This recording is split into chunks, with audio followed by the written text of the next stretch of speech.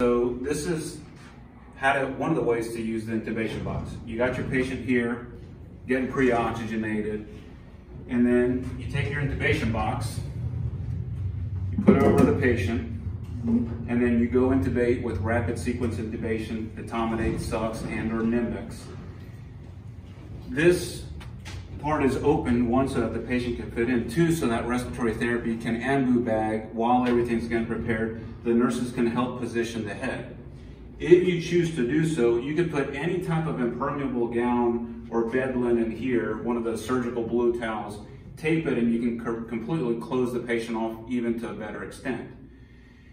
The respiratory therapist hands the physician the glide scope through this opening, and then the physician puts the hands through here. Don't intubate with a banana unless you absolutely have to. But once you're here, especially if you're using the glide scope, you're very easily able to open, get a good view of the glottis, intubate. The minute you're done intubating, you just pick the box up, and respiratory therapy can finish taping the ET tube.